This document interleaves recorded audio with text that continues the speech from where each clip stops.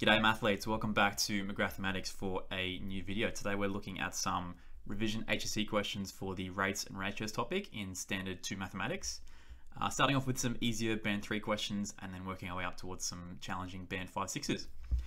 The way to get the best value from this video is to pause the video when the question comes up, have a go yourself, and then follow through with my solution and see if I match yours or if I try a different method, or if you get stuck, you can see how I solve the problem. Let's get right into it. Start off with a Band 3 question from the 2016 HSC involving fuel rates. We've got a car that uses 5.9 litres per 100 Ks in the country and then 7.3 litres per 100 Ks in the city. A trip, we have 170 Ks in the country and 25 Ks in the city. We're going to find the amount of fuel she used for this trip for 2 marks as a Band 3. Okay, so let's first find our country litres, and then we'll find our city litres, and we'll add them together to get 2 marks. So in the country, we are using 5.9 litres per 100 kilometres. However, we aren't travelling 100 kilometres, we're travelling 170 kilometres. Okay, so we set up our fractions and we say, all right, what is happening to 100 that turns it into 170? This is being multiplied by 1.7, and if you can't see that, you just do 170 divided by 100, and your calculator will tell you 1.7. So we've found the multiplying factor for the denominators. 100 times 1.7 gets you 170. Because these fractions are equivalent, we just need to multiply the top by 1.7 as well, and 5.9 times 1.7 is 10.03. So that's how many litres we are using in the country. Let's look at the city. For the city, our fuel rate is a bit higher because we are stopping and starting and accelerating more. So we're using 7.3 litres per 100 kilometres. In the city, we are driving 25 kilometres. So we just need to figure out how 100 is becoming 25, and we'll do the same thing to 7.3. So 25 is a quarter of 100. So to get from 100 to 25, we're multiplying by a quarter, or 0.25. Okay, or you can think of it as we're dividing by 4. Either way, we get from 100 to 25. That's what's happening on the bottom. Let's do the same thing on the top. Let's do 7.3 multiplied by 0.25, or divided by 4 if you prefer. Either way, you get 1.825 litres. So this much in the city, this much in the country. To get our final answer, we just need to add those two together to get our total fuel, which works out to be 11.855 litres for 2 marks. Hopefully you got the same. Okay, up next, another Band 3 from the very recent 2022 HSC exam. We've got what is 20 minutes to 1/3 of a day expressed as a ratio in simplest form. Okay, so to express a ratio, both of our parts need to be in the same units. So we've got 20 minutes on the left. Now we just need to figure out how many minutes there are in 1/3 of a day. Then we can set up our ratio and then simplify it, and hopefully we get one of these 4 answers. Okay, so if we're going to find 1/3 of a day, we're going to take 24 hours and we're going to divide it by 3, which is 8 hours. Now we know that there is 60 minutes in every hour. So if we do 8 lots of 60, we get how many minutes there are in 8 hours, which works out to be 480. So our ratio of 20 minutes to 1/3 of a day is really 20 minutes to 480 minutes. Okay, so we set 20 to 480 as our ratio. Now we're going to simplify this. Of course, you can just chuck this into the calculator and type 20 over 480 and it'll give you the numbers. But let's say you've got your calculator. Let's take a 0 off both sides. So we get 2 to 48, cut them both in half, and we get 1 to 24, which is option B. So again, if you type into your calculator 20 over 480, the fraction it will give you is 1 over 24, and that's how we know B is the answer. So you can take a bit of a shortcut when you're simplifying ratios if you have a calculator.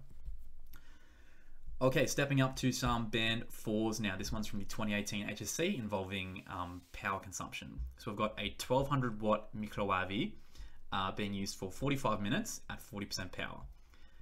25 cents per kilowatt hour. We're going to find the cost for running for 180 days. All right, so let's approach this intelligently and sort of work backwards. We need to find how much money we're spending, which means we need to know how many kilowatt hours we're using. Which means we need to know our kilowatts and we need to know our hours so we can multiply them together. Oh, I got an email. Okay, slight trick to this question is that if you read carefully, even though we have 1200 watts, the microwave only uses 40% power. So we're not actually going to use 1200 watts, we're going to use 40% of 1200 watts, which works out to be 480 watts. Now for these calculations, we're not trying to find watt hours, we're trying to find kilowatt hours. So to transfer from watts to kilowatts, you want to divide this by 1,000 because there is 1,000 watts in a kilowatt. So 480 divided by 1,000 is 0.48. That's how many kilowatts we're using every time you turn this, this microwave on. Now we need to multiply it by how many hours we're using it for. So 45 minutes, we can think of that as 3/4 of an hour. Okay, so if you can't see that, you can just do 45 divided by 60 because there are 60 minutes in an hour. Either way, you get either 3/4 or 0.75, and that's how many hours we're using it for each day. So if we multiply our kilowatts by our hours, we get kilowatt hours, okay? Kilowatts times hours. 0.48 times 0.75 is 0.36. That's how many kilowatt hours we're using every day that we use this microwave for 45 minutes. Question specifies we're using this for 180 days, so we'll take our power consumption, that's our daily figure, we're going to multiply this by 180, and we get 64.8 as our total kilowatt hours. Now to finish it off, every kilowatt hour costs us $0.25 or 25 cents, so we just need to multiply 64.8 by $0.25, and that works out to be $16.20. So if you got 16.20 by yourself, that will get you 3 marks for a Band 4 question from 2018 HSC paper. Okay, up next we have another Band 4, again from the recent 2022 HSC exam. This is a capture-recapture question, which are typically either Band 4 or 5, because people get confused. We've got estimating number of fish in a lake. We capture 30 fish, we tag them, we release them. We come back later and we capture 40, and out of those 40, we see that 12 of them have our original tag, so they're from the original 30. Using these figures, estimate the total number of fish in the lake. Okay, so capture-recapture questions are always very straightforward if you know how to set up your fractions of tagged out of total. All right, that's my approach. I'm going to try and get 2 fractions with tagged fish out of total fish. One of the fractions will be the population of the entire lake, and the other one will be the population of just the sample from the second week. Okay, so for our population, we have a total of unknown. I'm just going to call it P for population, but the total number of tagged fish is the 30 that we captured in the original, thingo. All right, for our second pick, we captured 40 and had 12 of them being tagged. So our tagged out of total is 12 out of 40.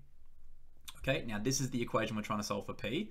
There's a few ways you can do it. The way I like to figure out is just figure out what number is multiplying and then apply the same process. So if I can figure out how 12 is turning into 30, I can apply the same scale factor to 40 and it gets me P. Okay, 12 turning into 30 isn't super straightforward, so you can just work backwards and do 30 divided by 12 and you get 2.5. That means if you take 12 and you multiply it by 2.5, you get 30. So all we need to do is take the bottom number, the 40, multiply this by 2.5 as well, and then we get our total population. So 40 times 2.5 gets us 100. So if you were going for option D, you got a correct 1 mark. Well done. Okay, up next we're into the spicy section, up to the Band 5s. This one's from 2019. It was towards the back end of the paper, so it's pretty challenging. We've got a map drawn with a scale of 1 centimeter. This is a 1 centimeter grid paper. Okay, cinema, supermarket, reservoir. It takes 10 minutes to walk in a straight line from the cinema to the supermarket, like that, at a constant speed of 3 kilometers per hour. Show that the scale of the map is 1 centimeter equals 100 meters. So we're trying to show that each of these little gaps is equal to 100 meters. So the best way to show that is to show the distance between the cinema and the supermarket is 500 meters, and then that will be applying our scale correctly. So we're trying to show that this distance is 500 meters. Okay, we have a speed and we're trying to find a distance. So we know our speed equation is speed equals distance over time. If we rearrange this by multiplying the t across, we get that distance is equal to speed times time. Okay, so we're going to take our speed, multiply by our time. Slight trick to this question is that our speed is in kilometers per hour, but our time is not in hours, our time is in minutes. For your calculations, your speed and your time need to be in the same units so that you get a correct answer. So converting 3 kilometers per hour is going to be tricky. It's easier to convert 10 minutes into a number of hours. Okay, so we say to ourselves 10 minutes, well that 10 goes into 66 times, so 10 minutes must be 1/6 of an hour. So for our calculation for time, we're not going to use 10, we're going to use 1/6 because we want to do kilometers per hour times hours to get kilometers as our answer. Okay, so our speed calculation, 3 kilometers per hour times 1/6 of an hour works out to be 0.5. Okay, 0.5 kilometers. And what do you know? 0.5 kilometers is 500 meters. So we've got that 5 centimeters on the map in real life using our calculations is 0.5 kilometers. Half a kilometer is 500 meters. So we have 5 centimeters is 500 meters. Therefore, 1 centimeter is equal to 100 meters as we were required to show. Okay, so you have to be careful with questions that say show that because you have to have actual full working out to get the full marks because you're trying to convince your marker that you understand what you're talking about. You can't just have a correct answer. You've got to have a proof or a method, okay? So if you see show that, be careful. Show as much working as you can is my recommendation. Okay, that's part A. For part B, another 3 marks. We've got the reservoir is initially empty, and then 20 millimeters of rain falls on top of the reservoir. We're going to use the trapezoidal rule to estimate how much water falls into the reservoir, and all the rain that falls is stored. We're trying to find how much water in cubic meters, and we're using the fact from part A. We proved that 1 centimeter on the map is 100 meters in real life. So to find the volume of water, we need to find the area of the reservoir. The question says use trapezoidal rule, so we will. We'll find the area, we'll multiply it by the height of the rain, and that'll get us the volume of the water. So first things first, we're going to turn this reservoir into a trapezium, because that's what the trapezoidal rule is. It's just an approximation, which is pretty good. We get the area formula for a trapezium off our reference sheet, if you've forgotten it, which looks like this. A and B are your 2 flat sides, which are here and here, and H is how far apart they are, which is this. Okay, so don't think H is the height of the trapezium. H is just how far apart your 2 parallel sides are, which are A and B. Okay, so we've got 1 centimeter here, so that must be 100 meters in real life. That's our A. Our B is 3 centimeters on the map, so it's 300 meters in real life, and our height is 400 meters. Okay, we want to convert these lengths into meters because we don't want to convert our area. It's always easier to convert lengths rather than areas. So these are our 3 figures for the trapezoidal rule. Let's sum them in. So 400 over 2 multiplied by 100 plus 300. This works out to be an answer of 80,000 square meters as our approximation for the area. Okay, so there's our area. Now we just multiply it by the height of the rain, and that gets us a volume. The issue here is that our area is in square meters and our rain is in millimeters. And once again, like last time, when you're multiplying, you need to be in the same units. So the challenge here is to convert 20 millimeters into a number of meters. So we can do meters times square meters to get us cubic meters. Okay, so we're doing volume is area times height. For our height, we're going to divide it by 1,000 and pretend that bracket is red for me. Okay, because in every meter, there is 1,000 millimeters, just like you know how in every liter, there's 1,000 milliliters. Milli means 1,000th. So we take 20, we divide it by 1,000, and we get 0.02 meters. That is the height of the water falling on this reservoir. So if we take our area from before, we multiply it by 0.02, that's base area times height. That gets us the volume of the prism of water falling onto this thing. 80,000 times 0.02 works out to be 1,600 cubic meters, and that's how we're going to leave our answer. We're not going to convert it into liters because the question said give your answer in cubic meters. 1,600 gets you 3 marks in this band 5 question from 2019, so well done if you got the same number. Okay, another band 5 question from the 2012 HSC exam. This one's pretty challenging. We've got a flagpole 4 meters tall casting a shadow. We have a man 1.5 meters tall casting a shadow of length D. Now the man and the flagpole are 3 meters apart. We're going to use similar figures or similar triangles to try and find the value of D to some decimal place. Okay, pause the video, have a go. This one's pretty challenging though. It's a pretty high level band 5, close to band 6 in my opinion. Okay, so what we've got here is 2 triangles that we're working with. This one here, 1.5 and D for distance. And the bigger triangle has a height of 4 and the base length is actually going to be 3 plus D. Okay, the total length of the blue triangle's base is 3 plus D. So this question's a bit easier if you separate those 2 triangles out like this. So we got 1.5 height distance, we got 4 height, and we have 3 plus distance. Now because these 2 angles are the same thing, and because they're both right angles, we have the same shape, so we have similar triangles. What we can do now is figure out the scale factor from the smaller triangle to the bigger triangle, and then apply this to make an equation to solve for D. So the question now is how is 1.5 becoming 4? I'm not too good with my 1.5 times table, so I'm going to be clever. I'm going to work backwards. I'm going to do 4 divided by 1.5. You can get a gross decimal from your calculator. We're going to keep it as a nice fraction and write 8 out of 3. What that means is if you take this triangle and you multiply any lengths by 8 over 3, it turns them into this big blue triangle.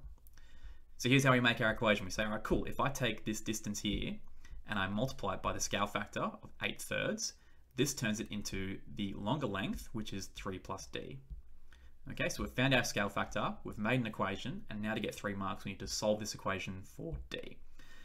So that's what we'll do now. So 8/3 times D is just going to be 8D over 3. Okay, when you have a whole thing, a whole number, multiplying by a fraction, it just multiplies to the top. Now to solve this equation, I'm going to multiply both sides by 3 to get rid of the divided by 3 on the left. Don't forget to multiply the entire right-hand side by 3, that's why I'm using brackets. So those 3's cancel out. If we expand out the right-hand side, we get 8d on the left. On the right, we get 9 plus 3d. Okay, now to solve this, we're going to take away 3d from both sides of the equation, so that vanishes, and then 8d becomes 5d. Okay, so taking away 3d off both sides. Now just divide both sides by 9, and you've got your final answer that d is equal to 9 over 5. Okay, that figure there gets you 3 marks for a Band 5 HSC question. So well done if you got the same number, or decimal approximation is probably something like 1.8. All right, cool. Now moving on to our final question. Yeah, 1.8, there you go, I'm a genius. All right, last question. This is from the 2022 HSC. It is the last question on the exam, so I assume it's a Band 6. Although working through it, it's not super challenging, so it might be a Band 5. I'll have to wait until the solutions are released. Okay, so we've got a container, 4.8 liters of mixture, and the mixture of cordial to water is a ratio of 1 to 3. It's a pretty solid ratio. We're going to remove 1.2 liters of the mixture, so we're going to tip out 1.2 liters, and then we're going to add more water to fill it back up to 4.8 liters. After we've added the water, what is the ratio of cordial to water in the final mixture? If you're feeling confident, pause the video, have a crack, and then see how far through you get. Okay, so the trick here is not to split up 4.8 liters into a 1 to 3 ratio, because we're not actually looking at this number yet. We're looking at 4.8, and then we're taking away 1.2. So after we've poured out 1.2 liters of the mixture, we have 3.6 liters left of water and cordial. So let's figure out how much water and how much cordial is in our 3.6 liter concoction. So we're splitting it up in a 1 to 3 ratio. So we're splitting up 4 parts, 1 on the left and 3 on the right. So we'll do 3.6 and we'll divide it by 4. 3.6 divided by 4 works out to be 0.9. That means there's 1 part of 0.9 and that's your cordial, and there's 3 parts of 0.9 and that's your water. So we have 0.9 liters of cordial, and then 3 times 0.9 is 2.7. So out of our 3.6 liter mixture, we've got 0.9 liters of cordial and 2.7 liters of water. Now, what we're doing is we're filling back up the mixture with water. So we're adding in 1.2 more liters of water to bring it back up to the original 4.8 liters. Okay, so after we add 1.2 liters of water, our 2.7 liters of water is now going to become 3.9 liters of water. Okay, so we'll get our 3.6. We figure out how much of that 3.6 is water, and we add 1.2 to it because we're filling the thing back up. Okay, so we've got 0.9 liters of cordial and 3.9 liters of water. Let's find out what ratio that is. So we have 0.9 to 3.9. We can multiply both of these by 10 and we get 9 to 39. These numbers both have a common factor of 3, so we'll divide them by 3 and we'll get 3 to 13. And that is the correct answer for the last question of this year's HSC exam, 3 to 13. Well done if you got it. That's the last question for today. Thanks for watching if you made it all the way through. I'm hoping to make one of these videos for every topic in the Standard Maths Year 12 course this year, but we'll see how we go. Cool, thank you for watching. Hopefully see you in the next video. Bye for now.